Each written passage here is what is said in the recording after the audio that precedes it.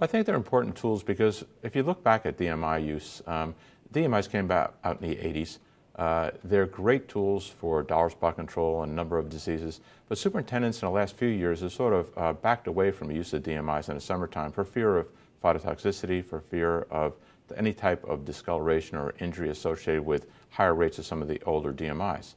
So really, from the standpoint of Maxtima in particular and also Navicon, it's been sort of interesting to see that you can use these products in the summertime at label rates and not have any fear of those type of problems. BASF. We create chemistry.